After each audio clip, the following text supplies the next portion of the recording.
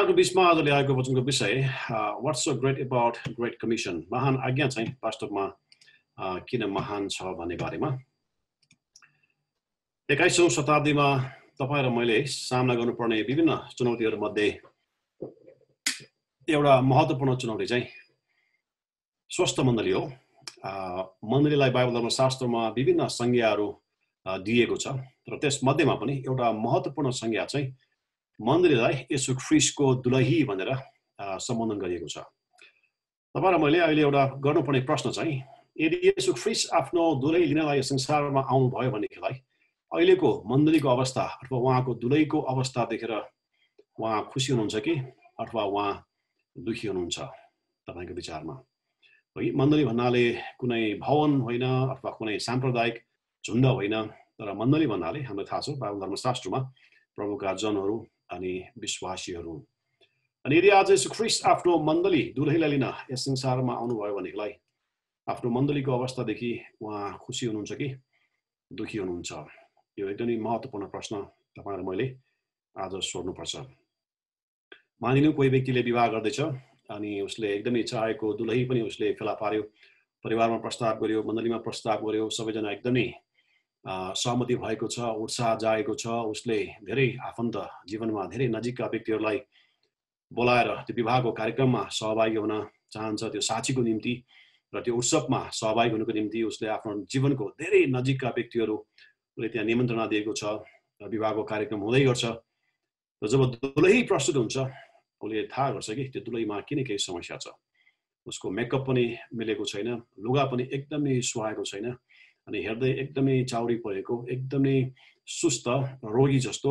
अनि त्यो अवस्थामा जीवनमा पहिलो पटक उसले आफ्नो जीवनमा उसले विवाह गरेको दुलही भनेर आफ्नो जीवनको नजिकको व्यक्तिहरूलाई प्रस्तुत गर्ने त्यो परिस्थिति आयो भनेदेखिलाई उसलाई कस्तो लाग्छ होला, एकपल्ट हामी विचार गरौँ है। अनि येशू ख्रीष्ट पनि आफ्नो दुलहीको लागि यस संसारमा निश्चय पनि आउनुहुनेछ।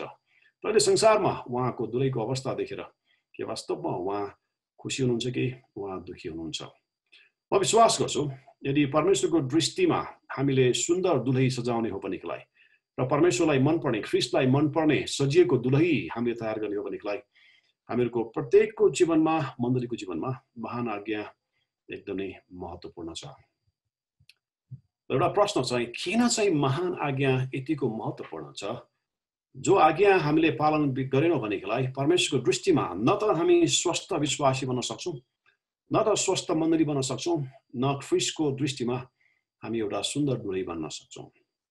र प्रश्न चाहिँ, महान आज्ञा चाहिँ किन महान, किन चाहिँ यो यति साह्रो महत्त्वपूर्ण छ भन्ने बारेमा आज यहाँको बिचमा म बाँड्न चाहन्छु।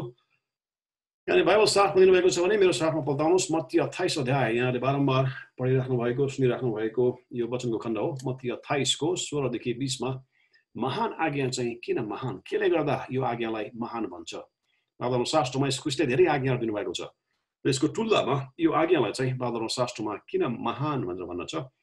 अनि यस विषयमा आज प्रभुको वचनबाट म चर्चा गर्न चाहन्छु। मत्ती 28 को 16 देखि 20 मा यस्तो उल्लेख गरेको छ, तर 11 चेलाहरू गालीलमा येशूले तिनीहरूलाई खटाउनु भएको भिडमा गए और तिनीहरूले उहाँलाई देखेर दण्डवत गरे, तर कसैले त शङ्का गरे।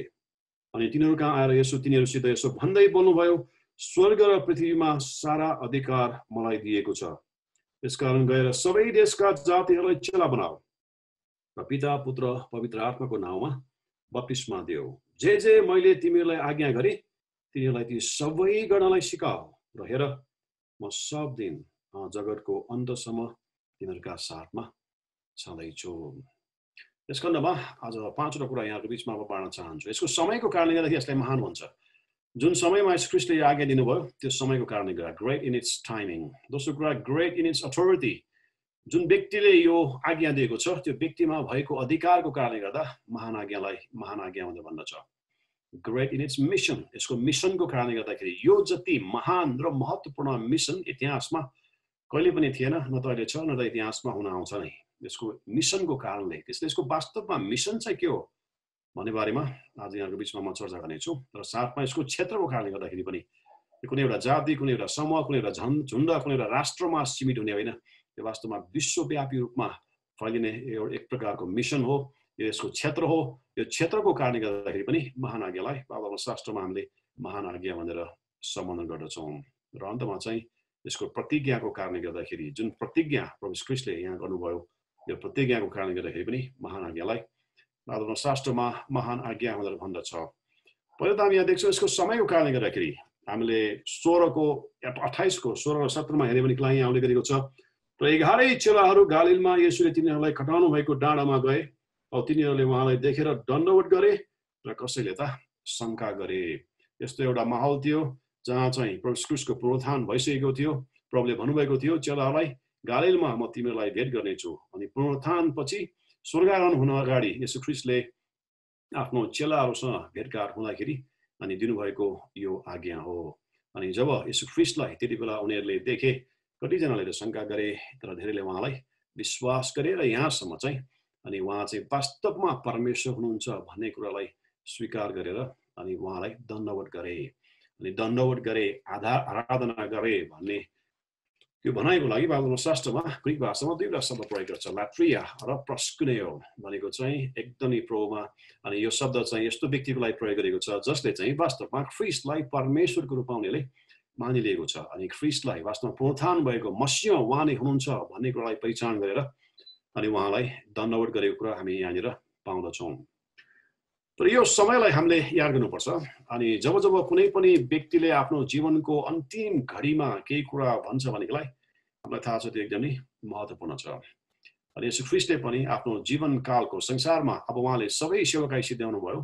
अब उहाँले त्यो सेवकाई आफ्नो चेलालाई जिम्मा लाएर अब स्वर्गमा जाने बेलामा उहाँले भन्नुभएको आज्ञा भएको कारणले गर्दाखेरि यो आज्ञालाई बाइबलमा शास्त्रमा अति नै महत्त्वपूर्ण रूपमा लिइन्छ र यसलाई महान आज्ञा भनेर भन्दछ। यसको समयको कारणले गर्दाखेरि मानिलिउँ तपाईँलाई कसैले आएर भन्दछ यस संसारमा तपाईँको अब 10 मिनट मात्र समय बाँकी छ।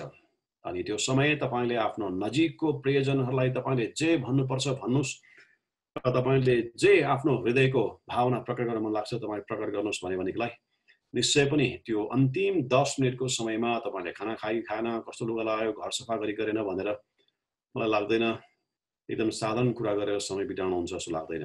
तपाईँ यस्तो कुरा गर्नुहुन्छ जुन कुरा तपाईँको लागि अति नै महत्त्वपूर्ण छ र जुन चाहिँ तपाईँको प्रियजनको लागि महत्त्वपूर्ण छ, किनकि यो जीवनको तपाईँको अन्तिम घडी हो।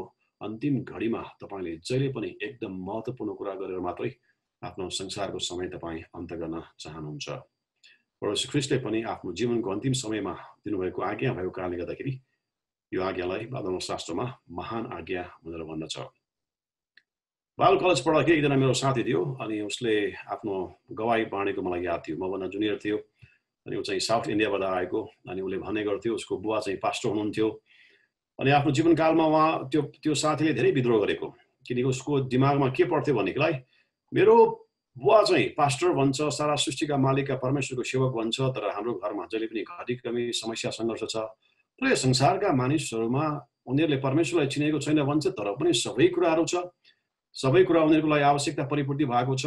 अनि केही न केही समस्या हुनुपर्छ भन्ने त्यो उसमा त्यो सोच लागेको कारणले गर्दाखेरि जवान उमेरमा किशोर अवस्थामा उसले घर छोडेर जान्छ र संसारमा गएर एकदमै संसारिक जीवन जिउँछ।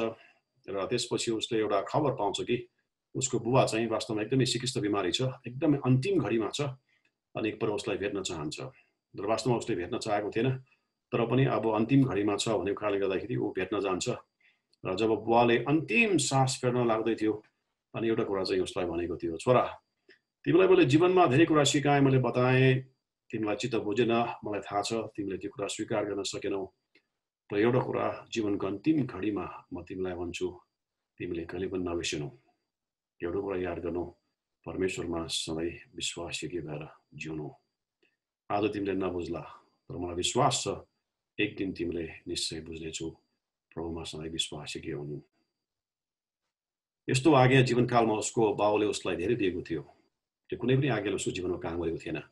त्यो अन्तिम घडीमा बाउले भनेको कुरा उसको हृदयमा यति गढियो, उसले सबै संसारिक कामहरू संसारिक जीवनहरू त्यागेर अनि पूर्ण रीतिले अनि प्रभुको काम गर्छु भनेर बाइबल कलेज पढ्न आएको थियो। त्यति बेला मैले उसलाई भेटेको थिएँ र अहिले सिङ्गापुरमा अनि त्यहाँका मण्डलीहरूलाई मिसनको काममा मोबिलाइज गर्ने काममा ऊ धेरै सक्रिय छ र नेपालमा पनि बारम्बार आउँछ।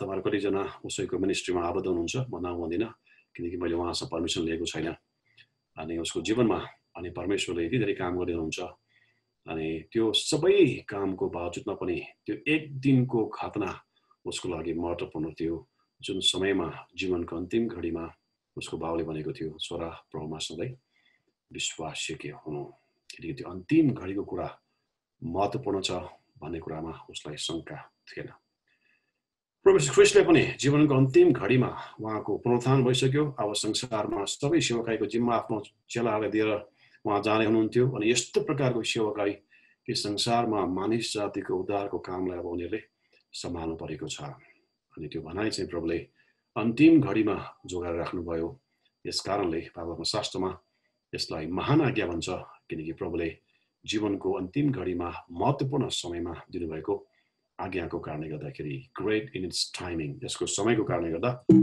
महान आज्ञालाई बाइबलमा शास्त्रमा महान आज्ञा भनेर भन्दछ दोस्रो कुरा ग्रेट इन इट्स अथोरिटी यसको अधिकारको कारणले गर्दाखेरि 28 को 18 मा तपाईले हेर्नु भने यहाँ उल्लेख गरेको छ अनि तिनीहरू कहाँ आएर यसो तिनीहरूसित यसो भन्दै बोल्नुभयो स्वर्ग र पृथ्वीमा सारा अधिकार मलाई दिएको छ अनि कहिलेकाहीँ हामीलाई अचम्म लाग्छ प्रभुले किन चाहिँ यो भन्नु पर्यो होला यो आज्ञा दिनुभन्दा अगाडि के वास्तवमा चेलाहरूलाई थाहा थिएन र उनीहरूले आफ्नो जीवनकालमा इतिहासको सबभन्दा महत्त्वपूर्ण वचन उनीहरूले सुनेको इतिहासको सबभन्दा महत्त्वपूर्ण प्रचारहरू उनीहरूले प्रभुबाट सुनेको इतिहासको सबभन्दा महत्त्वपूर्ण अनेकौं किसिमको आश्चर्य कर्म उनीहरूले देखेको र त्यसको बावजुदमा पनि प्रभुले यो आज्ञा दिनुभन्दा अगाडि उहाँले भन्नुहुन्छ स्वर्ग र पृथ्वीको सबै अधिकार मलाई दिएको छ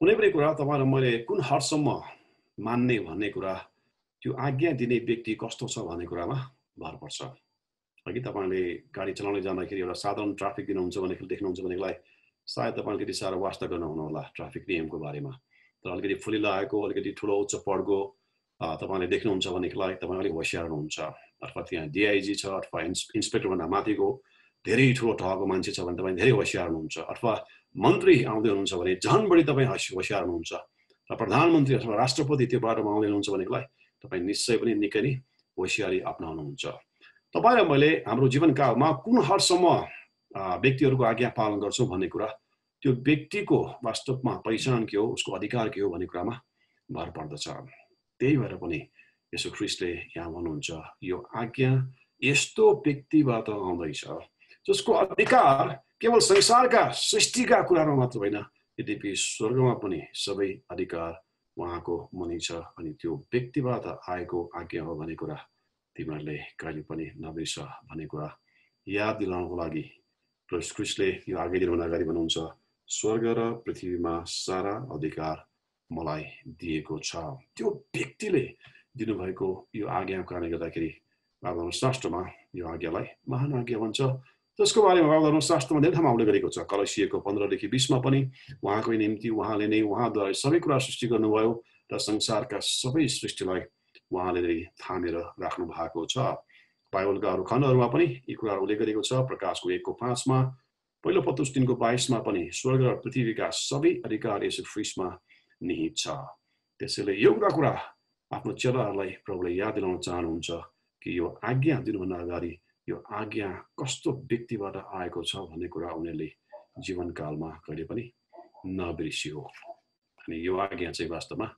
यसको अधिकारको कारणले गर्दाखेरि जो व्यक्तिमा जुन प्रकारको अधिकार छ त्यो अधिकारको कारणले गर्दाखेरि महान आज्ञालाई बाइबल शास्त्रमा महान आज्ञा भनेर भन्दछ ग्रेट इन इट्स अथोरिटी स्वर्ग र पृथ्वीमा सबै अधिकार भएको व्यक्तिद्वारा यो आएको आज्ञा केही वर्ष अगाडि मेरो भाइ एउटा टुरिज्म बिजनेसमा थियो अहिले पनि टुरिज्म बिजनेसमै छ अनि त्यति बेला नेपालमा चाहिँ राजतन्त्र थियो अनि राजालाई उपहार चढाउनको लागि बर्थडेमा उपहार चढाउनको लागि चाहिँ उसलाई छानेको थियो अनि टुरिज्म सेक्टरबाट अनि जब उसलाई त्यो छनौटमा पर्यो धेरै खुसी थियो किनभनेदेखिलाई अब राजालाई गएर उसले त्यो उपहार दिने अनि सबै टुरिज्मको प्रतिनिधि भएर अनि त्यति बेला चाहिँ मलाई याद थियो अनि उसले यति धेरै तयारी गर्थ्यो ब्रान्ड न्यू उसले दरबार सुरुवाल किनेर लिएर आयो अनि त्यसपछि उसले प्र्याक्टिस गर्थ्यो हिँड्दाखेरि यसरी फ्रन्टमा हिँड्नुपर्छ आई कन्ट्याक्ट गर्नु हुँदैन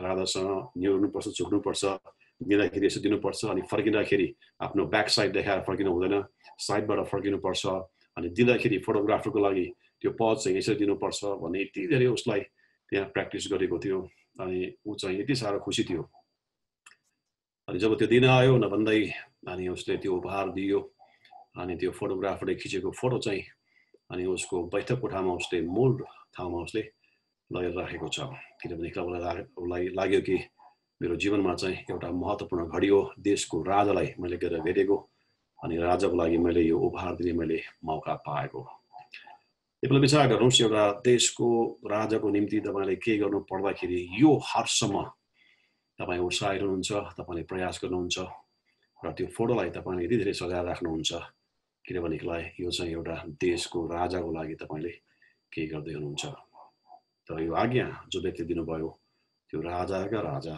प्रभुका प्रभु केवल संसारको कुनै एउटा देशमाथि मात्र होइन सारा संसारमाथि मात्र होइन यद्यपि स्वर्गमा पनि उहाँको अधिकार भएको व्यक्तिले दिएको यो आज्ञा भएको कारणले गर्दाखेरि शास्त्रमा यसलाई महान आज्ञा भनेर भन्दछ ग्रेट इन इट्स अथोरिटी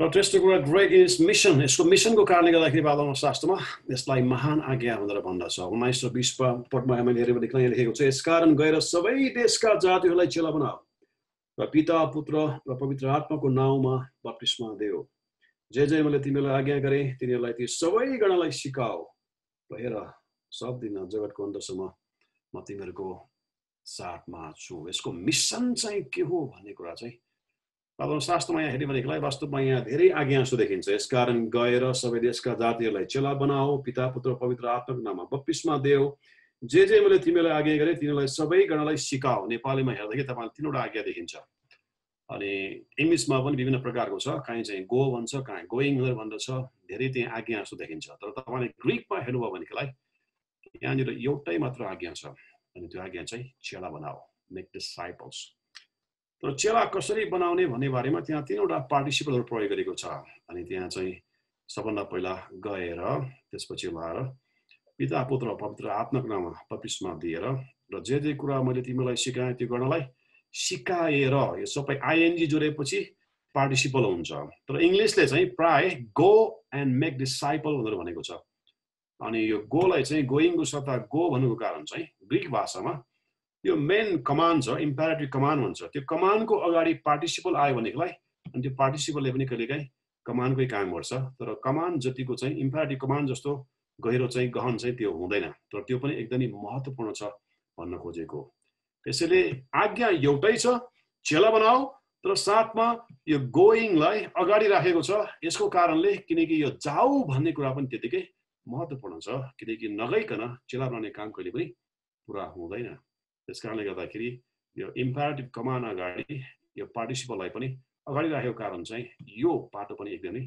महत्त्वपूर्ण छ किनकि जबसम्म हामी जाँदैनौँ चेला बनाउने काममा हामी विश्वासयोग्य हुँदैनौँ अनि आज धेरै विश्वासीहरू मण्डलीहरू आज मलाई लाग्छ धेरै पटक चाहिँ हामी चुक्नु कारण चाहिँ हाम्रो भाषा हामी बोल्ने भाषा चाहिँ आओ मण्डलीमा सङ्गति हुन्छ आओ हाम्रो युथ प्रोग्राम छ आओ साङ्गीतिक प्रोग्राम छ आओ क्रिसमसको कार्यक्रम छ आओ धेरै पटक हामी आओ आओ आओ भन्ने भाषा बोल्छौँ जुन कारणले गर्दाखेरि हामीहरूको चेला बनाउने क्षेत्र पनि सीमित हुन्छ र चेला बनाउने काममा पनि हामी धेरै सफल प्रभावकारी बन्न सक्दैनौँ किनकि जाऊ भन्ने भाषालाई हामीले गहन रूपमा लिँदैनौँ अनि यो जाऊ भन्नुको मतलब चाहिँ जसै तिमीहरू जान्छौ चाहे पेसाको लागि चाहे पढाइको लागि चाहे पैसाको लागि चाहे तपाईँ जुनसुकै कामको लागि जान्छौ त्यो क्षेत्र तपाईँको चेला बनाउने ठाउँ हो तपाईँको बोलावट चाहिँ वास्तवमा तपाईँको पेसा होइन तपाईँको पेसा एउटा माध्यम हो तर तपाईँ र मेरो हरेक विश्वासीहरूको बोलावट चाहिँ वास्तवमा चेला बनाउनु हो अनि चेला बनाउने हो भनेदेखिलाई हामी जुन ठाउँमा जान्छौँ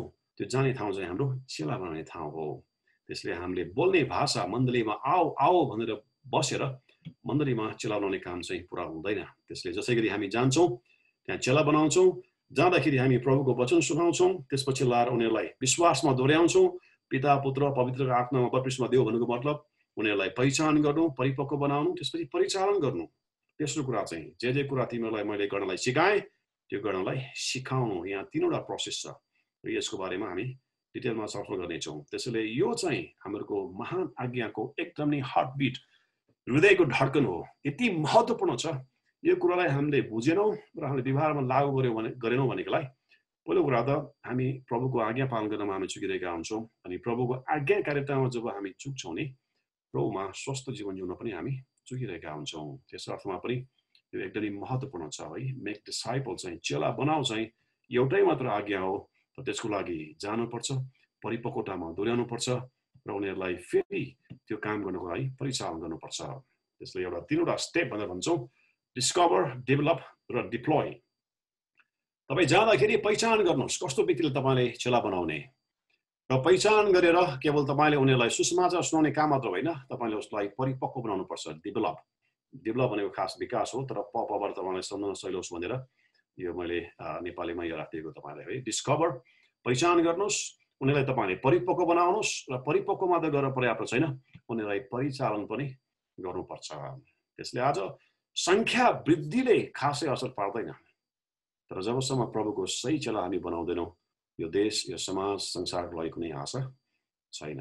कहिलेकाहीँ हामीलाई अचम्म लाग्छ, हिजोभन्दा आज क्रिस्चियनिटी बढेको छ, विशेष गरेर नेपालको कन्टेक्स्टमा हेऱ्यो भनेदेखिलाई यति धेरै विश्वासहरू बढेको छ, हामीले जीवनकालमा कहिले पनि सोचेको थिएन। हामी भर्खर मन्दिर जाँदाखेरि अनि म देशभरि धेरै यात्रा गर्थेँ कामको सिलसिलामा, अनि कुनै पनि एउटा अरू ठाउँमा क्रिस्चियन भेट्यो भनेदेखिलाई यति सरप्राइज हुन्थ्यो, यति मिराकल जस्तो लाग्थ्यो। 1986-87 को कुरा, 1990 मैले बप्तिस्मा लिएको, हाम्रो पास्टर आदरणीय पास्टर मङ्गलमानज्यूले मलाई बप्तिस्मा दिनुभएको। अनि त्यो समयमा पनि यात्रा गर्दाखेरि यति नगर्ने विश्वासहरू थियो, तर मेरो जीवनकालमा यति धेरै नेपालीहरू विश्वासमा आउँछ भन्ने कुरा मैले कहिले पनि सोचेको थिएन। विश्वासीहरू वृद्धि हुनुमा निश्चय पनि हामी सफल भएका छौँ, तर हामीले सोच्नुपर्ने एउटा प्रश्न चाहिँ वास्तवमा चेला बनाउने काममा हामी सफल भए कि भएनौँ। सङ्ख्या बढाउनमा हामी सफल छौँ, तर चेला बनाउने काममा हामी कतिको सफल छौँ एकपल्ट हामी याद गरौँ। किनभने विश्वासीहरू बढेपछि त हामीहरूको समाज, हामीहरूको संसार र हामीहरूका वरिपरिका घटना अवस्था परिस्थितिमा पनि हामीको प्रभाव वास्तवमा बढ्दै जानुपर्ने। एकातिर हामी भन्छौँ संसारमा धेरै विश्वासीहरू बढेको देशहरूमध्ये नेपाल पर्छ, तर हामीहरूको देशको अवस्था हेर्नुहोस् झन् गइरहेको छ।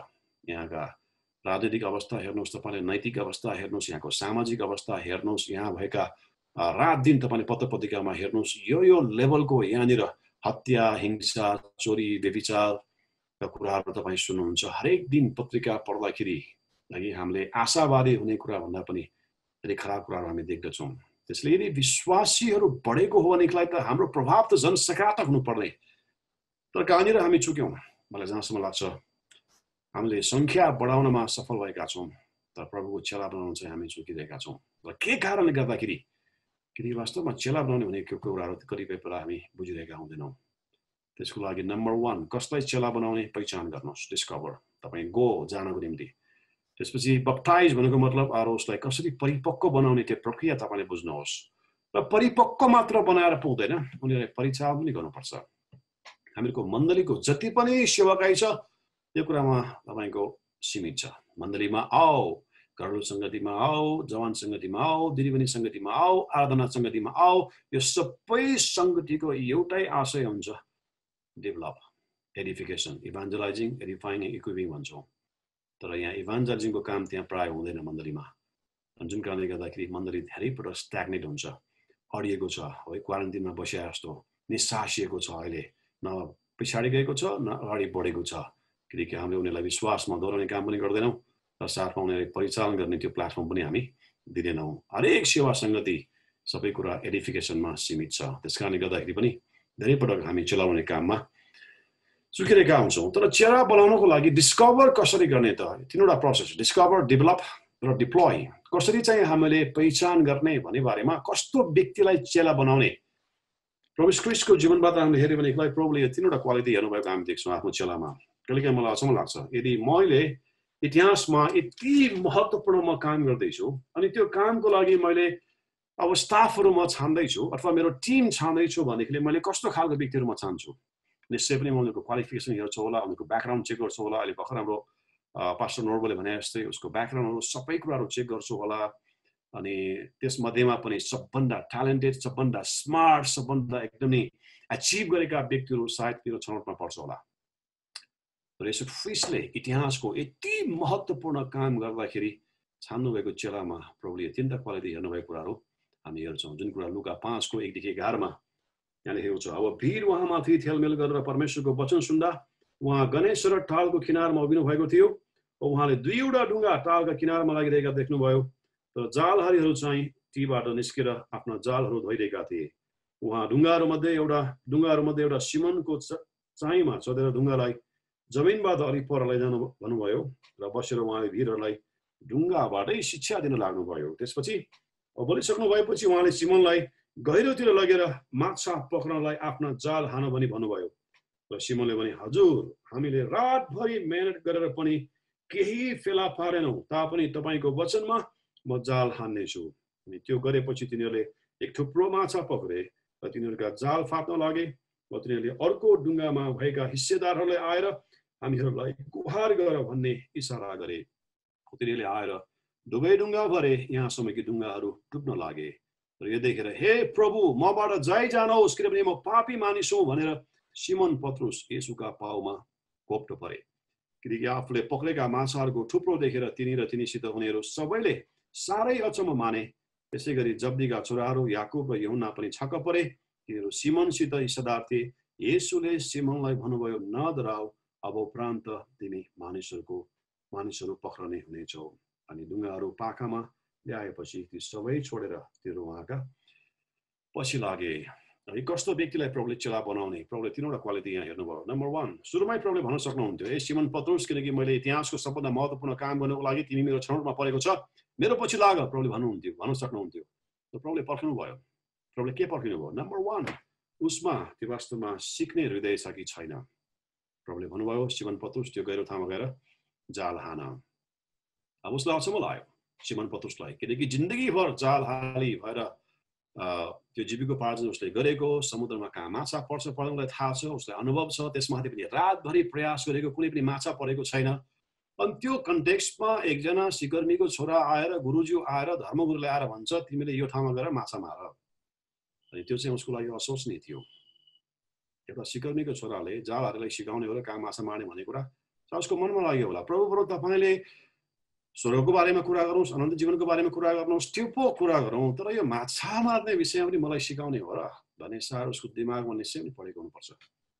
एउटा कुरा बाइबलले गरेको छ, गुरुज्यू, तपाईँको वचनमा म जाल हान्ने छु, तपाईँले भन्नुभयो म गर्ने छु। त्यसलाई नम्बर 1 त्यस्ता व्यक्ति चाहिँलाई हामीले पहिचान गर्नुपर्छ, जो चाहिँ वास्तवमा सिक्न चाहन्छ।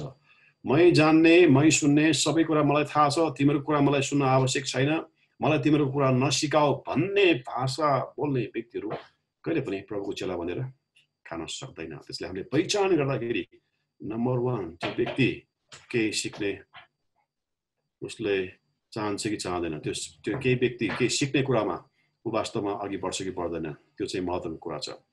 र जब प्रभुले त्यहाँनिर त्यो शिक्षा दिएपछि उसले त्यहाँ जाल हान्यो, सबै त्यहाँ घायल भएको सबै माछाहरू त्यो जालमा फस्यो। र त्यसपछि आएर उसले एउटा कुरा चाहिँ स्वीकार्यो, गुरुज्यू, म पापी मानिस, तपाईँ यहाँबाट गइहाल्नुहोस्। केवल प्रभुबाट सिक्ने कुरा मात्र होइन, म को हुँ भन्ने कुरालाई पनि उसले स्वीकार्यो। हामीले चेला बनाउने क्रममा पहिचान गर्दाखेरि कुनै पनि व्यक्तिले म पापी हुँ, मेरो कमजोरी के हो भन्ने कुरा जब उसले स्वीकार्दैन, त्यो व्यक्ति कहिले पनि प्रभुको चेला भनेर खाँदैन। ममा गल्ती छैन, म सक्षम छु, मलाई कुनै पनि सत्यता धार्मिकताको मलाई आवश्यक छैन, म आफ्नो जीवन आफै सम्हाल्न सक्छु भने जब त्यो अहङ्कार घमण्ड कोही व्यक्तिमा छ भनेदेखिलाई त्यो व्यक्ति कहिले पनि प्रभुको चेला भनेर खान सक्दैन। त्यसले पहिलो कुरा चाहिँ उसमा सिक्ने आचरण छ कि छैन। दोस्रो कुरा आफ्नो अवस्थाको बारेमा उसले स्वीकार गर्छ कि गर्दैन। र तेस्रो कुरा चाहिँ समर्पणता, यदि त्यो सत्यता उसले थाहा गर्नको निम्ति उसले त्यो समर्पणता जाहेर गर्छ कि गर्दैन। प्रभु ख्रीष्टले पत्रुसलाई पहिल्यै छान्न सक्नुहुन्थ्यो, तर यो 2टा टेस्ट गर्नुभयो। उसले भनेको कुरा मान्छे कि मान्दैन, उसमा त्यो सिक्ने हृदय छ कि छैन, आफ्नो कुरा स्वीकार गर्छ कि गर्दैन। र त्यति मात्र होइन, अनि मात्र प्रभुले भन्नुभयो, अबदेखि म तिमीलाई मान्छेको जालहारी बनाउँछु भन्दाखेरि उसले आफ्नो परिवार छोड्यो, आफ्नो पेसा छोडिदियो। तपाईँ र म त्यो अवस्थामा भएको भनेदेखिलाई 2 डुङ्गा माछा परेको, एकपल्ट विचार गर्नुहोस् न, त्यसको कति पैसा आउँछ, उसको श्रीमती छ, सायद परिवार होला, परिवार पाल्नु परेको छ, सायद उसले भन्नु पर्थ्यो होला, म सबै यो जम्मा गरेर अलि बन्दोबस्त गर्छु अनि अलिकति समय गएपछि म तपाईँको सेवा गर्छु प्रभु, तर अहिले चाहिँ नभन्नुहोस् न, तपाईँले दिएको माछा होइन र यत्रो माछा परेको छ, अब यो सबै छोडेर तपाईँको पछि लाग्नु। माछा मात्र होइन, मेरो डुङ्गा, मेरो जाल, मेरो पेसा, मेरो परिवार, के कुरा गर्नु भएको प्रभु भन्ने त्यो प्रश्न उसले त्यहाँ गर्नुपर्ने। तर उसलाई जब उसको सामु उभिएको व्यक्ति को हुनुहुन्छ भन्ने कुरा उसले चिने। इतिहासमा हामीले प्रतीक्षा गरेको मसिह मेरो सामु उभिँदै हुनुहुन्छ भन्ने कुरा जब उसले बुझे, त्यसपछि उसको लागि पेसा, पैसा, परिवार सबै कुराहरू त्यति महत्त्वपूर्ण भएन। सबै कुराहरूले छोड्दै प्रभुको उसले पछि लागे। त्यहाँदेखि उसो पत्रुसको जीवन पहिला जस्तो कहिले पनि भएन। इतिहासको सबभन्दा पहिलो मण्डली स्थापना गर्नको लागि प्रभुले पत्रुसलाई प्रयोग गर्नुभयो। उसमा न कुनै पारिवारिक पृष्ठभूमि छ, न कुनै ठुलो शिक्षा छ, न कुनै सम्पत्ति छ, न कुनै उसमा सिप छ। त्यसको बावजुदमा पनि जब प्रभुले आफ्नो चेलाको क्राइटेरियामा उसलाई बोलाउनु भयो, उसको जीवन पहिला जस्तो कहिले पनि भएन। उसको जीवनको प्रभाव इतिहासमा कहिले पनि कम भएन। कस्तो व्यक्तिलाई हामीले चेला बनाउने? है, जो व्यक्ति प्रभुबाट सिक्न चाहन्छ, जो व्यक्ति आफू को हो भन्ने कुरा स्वीकार गर्छ र जो व्यक्ति प्रभुको लागि समर्पित हुन्छ, समय दिन तयार छ। कति बेला हामी चेला बनाउँछौँ तर समय दिने मान्छेहरू खालि बहाना बहाना बहाना गर्छ भनेकोलाई त्यो समयको बर्बादी हो। त्यो व्यक्ति कहिले पनि चेला बनेर खाँदैन। र कोही कोही व्यक्ति इच्छुक त हुन्छ तर उसको मनसाय के हुन्छ, मैले के गर्न सक्छु भन्दा पनि मैले के पाउन सक्छु। क्रिस्चियन बन्यो भने के पाउँछु, पद पाउँछु होला, पैसा पाउँछु होला, सुखविलासिता पाउँछ होला भन्ने जब त्यो आशय लिएर, त्यो स्वार्थीपन लिएर आउँछ, त्यो व्यक्ति प्रभुको चेला कहिले बनेर खाँदैन।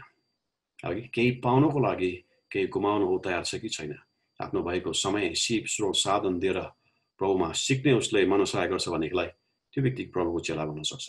अनि यहाँ पनि प्रभुले पत्रुसलाई छान्नुको कारण म देख्छु तीनवटा कुराहरू। टिचेबल, ट्रान्सपरेन्ट, टोटली कमिटेड। त्यो व्यक्ति प्रभुबाट सिक्न चाहने हुनुपर्छ। त्यो व्यक्ति प्रभुमा पूर्ण आफ्नो परिस्थितिलाई स्वीकार्ने व्यक्ति हुनुपर्छ र त्यो व्यक्ति चाहिँ प्रभुमा समर्पित हुनुपर्छ। धेरै पटक चाहिँ हामीहरूको सेवकाईमा पनि हामी धेरै पटक हामी असफल हुन्छौँ। त्यो हुनुको कारण चाहिँ हामीले यो चेक गर्दैनौँ। Number 1, is it टिचेबल?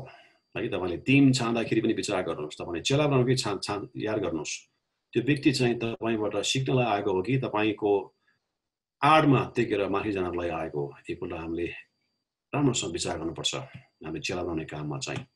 दोस्रो कुरा, त्यो व्यक्ति पारदर्शी छ कि छैन। रात दिन धाँधेर हिँड्ने, आफ्नो बारेमा कहिले पनि इमान्दारी हुँदैन। याद गर्नुहोस् त्यो व्यक्ति प्रभुको चेला बन्ने क्राइटेरियामा ऊ पर्दैन। उसले आफ्नो पृष्ठभूमिको बारेमा, आफ्नो विगतको बारेमा, यसको मतलब अब एकैचोटि सबै कुरा खोल्छ भने त होइन।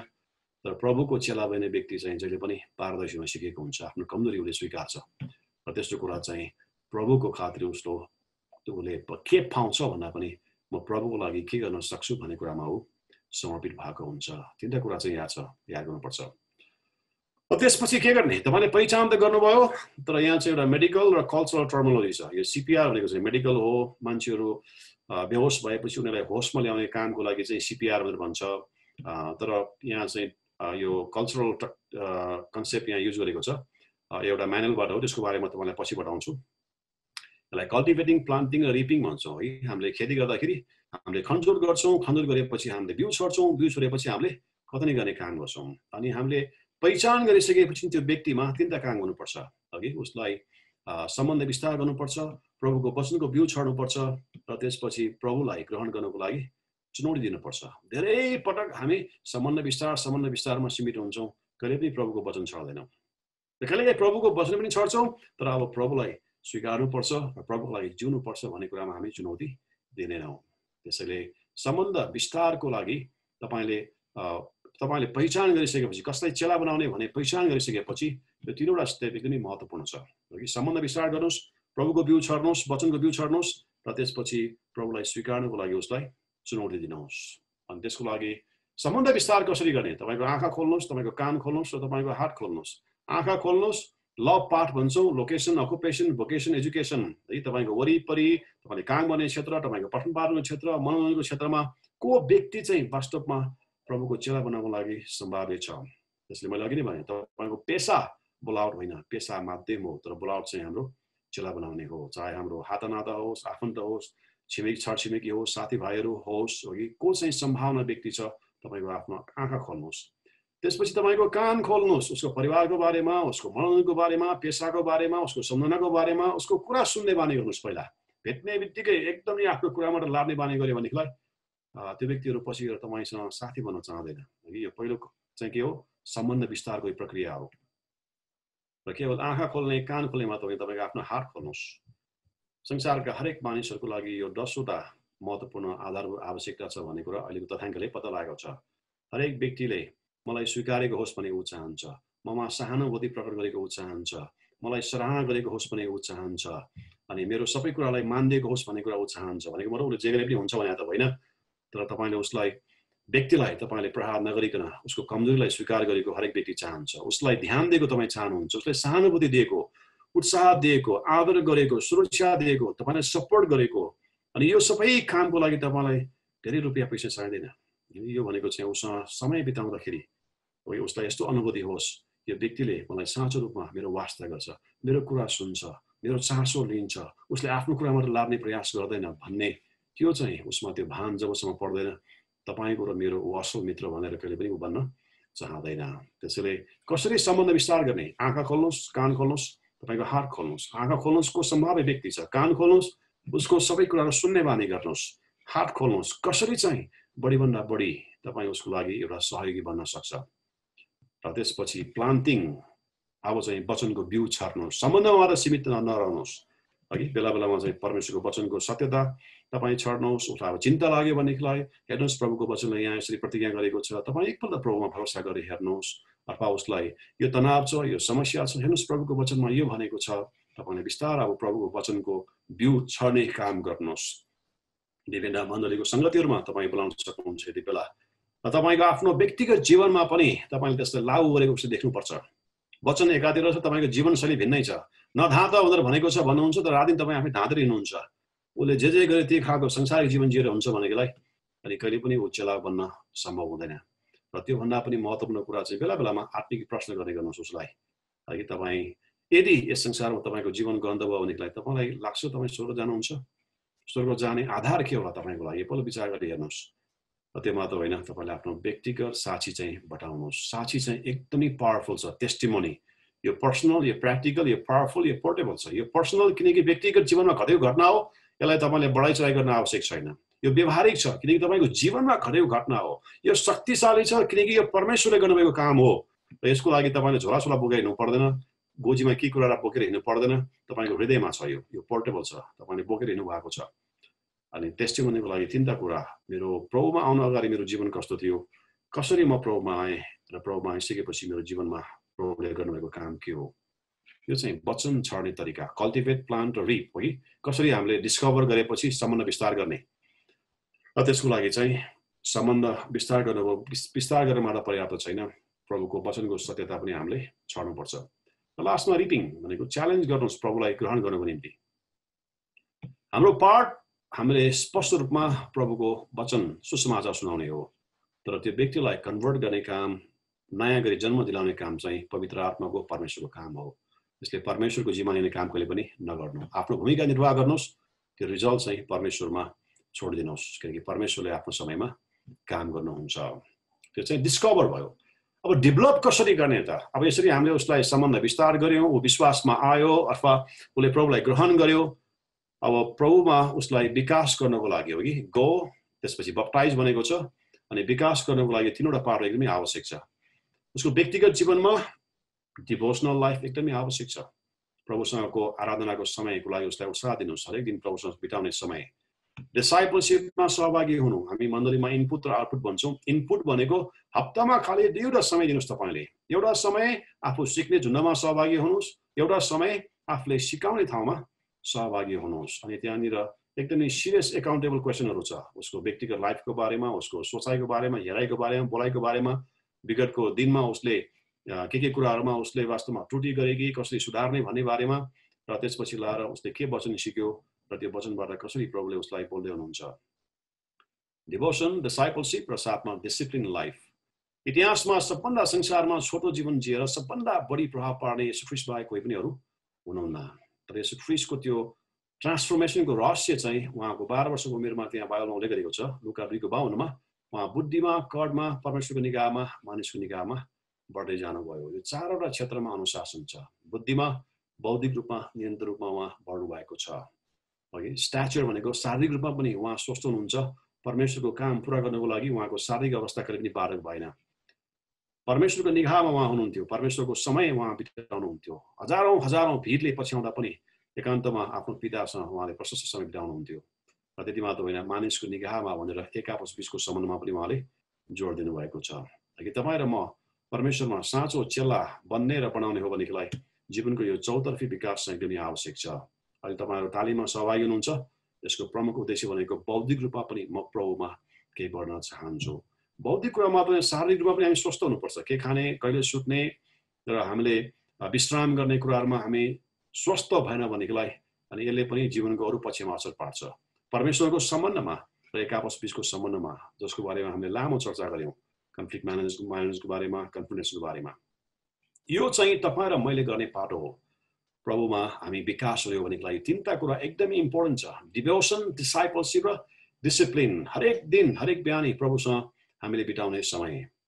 र त्यसपछि मैले सिक्ने ठाउँ र मैले सिकाउने ठाउँमा डिसाइपलशिपको झुन्डमा सहभागी हुने कुरा र व्यक्तिगत रूपमा चाहिँ डिसिप्लिन लाइफस्टाइल कसरी हामी जिउने। यो भएन भनेको लागि हामी साँचो रूपमा प्रभुमा विकास हुन सक्दैनौँ। हामी स्ट्याग्नेट हुन्छौँ।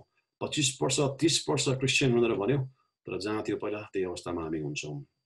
तर परमेश्वरले हामीले कसरी विकास गर्नुहुन्छ, हाम्रो लाइफमा चारवटा प्रोसेस छ।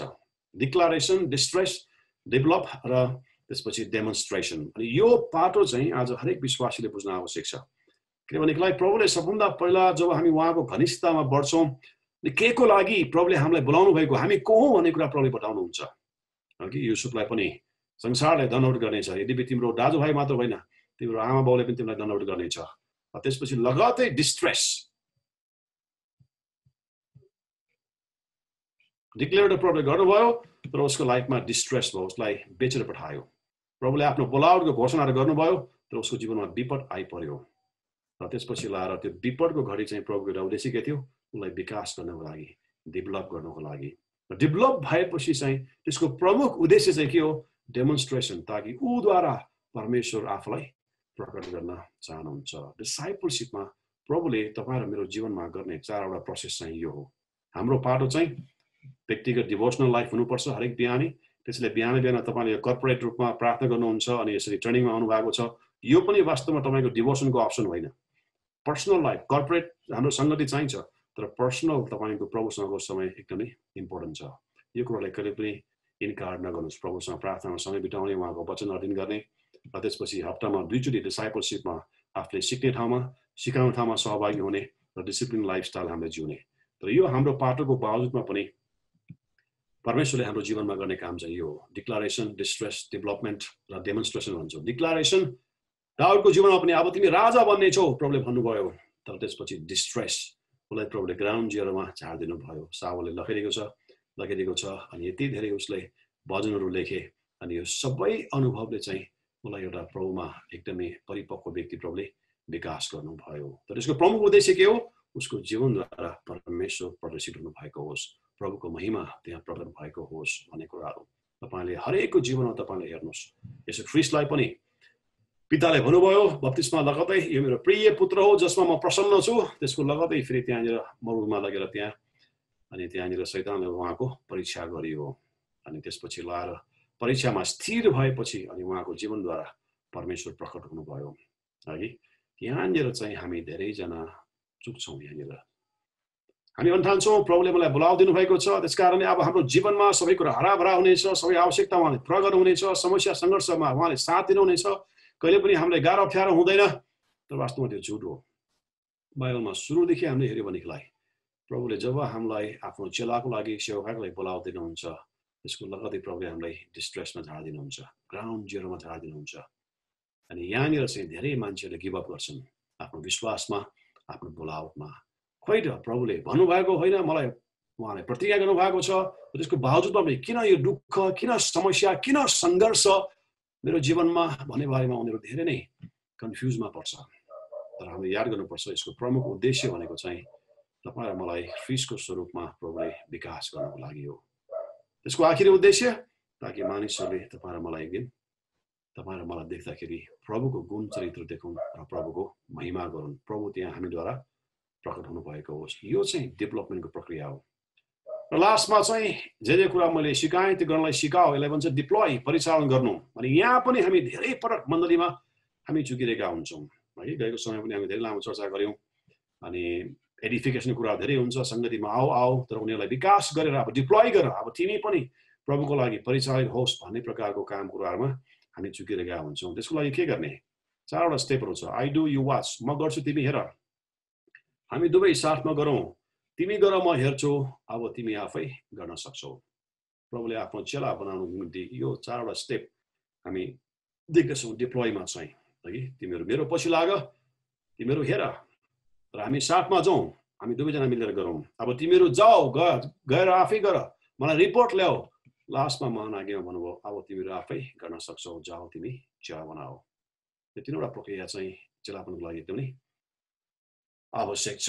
तर यसको बावजुदमा पनि हामीले याद गर्नुपर्छ, अन्तमा चाहिँ बोलाइएका धेरै छन् तर चुनिएका थोरै छन्। त्यसैले सङ्ख्यामा हामी जोड नदिउँ तर एउटा एकदमै क्वालिटीमा हामी जोड दिउँ। कतिजना व्यक्ति होइन तर कस्तो व्यक्तिलाई हामीले चेला बनाउने, किनकि प्रभुले स्पष्ट भन्नुभएको छ, मलाई प्रभु प्रभु भन्नेहरू त धेरैजना हुन्छन्, तपाईँको नाउँमा मैले यस्तो गरेँ त्यस्तो गरेँ भनेर प्रभुमा घमण्ड गर्ने, आफ्नो कामको बारेमा घमण्ड गर्ने धेरै हुन्छ। तर प्रभुले भनेको छ, मैले तँलाई चिनेको छैन, त दुष्टहरू मबाट दूर भइजा। त्यसैले सङ्ख्याको सवाल होइन कतिजना भन्ने कुरा, तर जो व्यक्ति प्रभुको इच्छामा जिउने, प्रभुको बोलावटमा विश्वासयोग्य व्यक्तिहरू चाहिँ निर्माण गर्नु तपाईँलाई मेरो बोलावट हो। त्यसैले व्यक्तिको सफलताको हामीले मूल्याङ्कन गर्दा कति सम्पत्ति र कति ठुलो प्रोजेक्ट र कतिजना भन्ने आधारमा कहिले पनि मूल्याङ्कन नगरौँ, तर कस्तो व्यक्ति उसले निर्माण गरेको छ त्यो एकदमै नै महत्त्वपूर्ण छ। उदाहरणको लागि यसो ख्रीष्ट स्वयं हाम्रो लागि उदाहरण हुनुहुन्छ। प्रभुले यूहन्ना 17:4 जब संसारको सबै कामको बारेमा पितालाई रिपोर्ट दिनु हुँदाखेरि उहाँले भन्नुभयो, पिता पृथ्वीमा तपाईँले दिनुभएको सबै काम सिद्ध्याएर मैले तपाईँको महिमा गरेँ। अब यो भन्दा मलाई अचम्म लाग्छ, प्रभु के भन्नुभएको होला? तपाईँ क्रुसमा टाँगिनु भएको छैन, मानिस जातिको सबभन्दा ठुलो समस्या पापको समाधान गर्नु भएको छैन, अनि यति बेलासम्म तपाईँको साथमा जम्मा 12 जना चेलाहरू छन्, एकजना पनि अब धोकेबाज गरेर निस्किन्छ। तपाईँ भन्दै हुनुहुन्छ कि पृथ्वीमा तपाईँले दिनुभएको काम सिद्ध्याएर मैले पिता तपाईँको महिमा गरेँ। किनकि प्रभुको बोलावटले वास्तवमा यो 12 जना चेलाहरू तयार गर्नु थियो। एकजना धोकेबाज थिए तर 11 जनाले जब प्रभुले छोडेर जानुभयो संसारलाई उतल पुतल गर्दै। आज संसारमा जुन प्रकारको विश्वासहरू बढेको छ, जुन प्रकारले आज परमेश्वरको रात दिन उहाँको राज्यमा मानिसहरू आइरहेको छ, यसको सुरुवातीको इतिहास चाहिँ वास्तवमा यो प्रभुले जे गर्नुभयो आज त्यो गर्ने काम तपाईँ र मलाई प्रभुले जिम्मा दिनु भएको छ। यस कारणले पनि महान आज्ञालाई महान आज्ञा भन्छ। जबसम्म यो आज्ञा हामी पालन गर्दैनौँ, शिरोपर गर्दैनौँ, आफ्नो जीवनलाई जीवनशैली बनाउँदैनौँ, मलाई लाग्दैन तपाईँ र म परमेश्वरको दृष्टिमा एउटा स्वस्थ विश्वासी भएर जिउन सक्छौँ। मलाई लाग्दैन तपाईँ र म परमेश्वरको दृष्टिमा एउटा स्वस्थ मण्डली भएर जिउन सक्छौँ। र मलाई लाग्दैन आज तपाईँ र मेरो जीवनको कारणले समाज र संसारमा हामीले सकारात्मक प्रभाव पार्न सक्छौँ भन्ने कुरामा विश्वास गर्दैनौँ जबसम्म महान आज्ञालाई हामीले पूर्ण रीतिले हाम्रो जीवनको जीवनशैलीको रूपमा हामीले अपनाउँदैनौँ। एउटा घटना भनेर म अन्त गर्छु। तपाईँले पहिला पनि सुन्नुभएको होला, बेलायतमा एकजना महारानी हुनुहुन्थ्यो, अनि त्यो महारानी चाहिँ जहिले पनि देश धारण गरेर किनमेलको लागि बाहिर जान गर्नुहुन्थ्यो। अनि उहाँको मनसाय चाहिँ जनताहरूको अवस्था कस्तो छ अथवा उनीहरूले दरबारको बारेमा के सोच्दैछ भन्ने बारेमा उहाँ जान चाहनुहुन्थ्यो। अनि एक दिन जाने क्रममा धेरै ठुलो मुसलधारे पानी परेछ। अनि पानी परेपछि अनि उहाँले छाता लिएर आउनुभएको थिएन। अनि महारानी भएको नाताले अब छाता बोक्ने उहाँको बानी थिएन। र फेरि उहाँले भन्नु भएन म चाहिँ बेलायतको महारानी हो भनेर भन्यो भने फेरि मान्छेले थाहा पाउँछ, म यसरी बाहिर आउँछु भनेर पत्रकारले छापिदिन्छ, प्रसारण गरिदिन्छ। अनि उहाँले विचार गर्नुभयो कि अब एउटा नजिकको घरमा म छाता सापट लिन्छु, म भन्दिनँ म महारानी भनेर, अनि छाता बोकेर म दरबार फर्किन्छु। अनि नजिकको घरमा उहाँले ढोकामा खचखच्याउनु भएछ।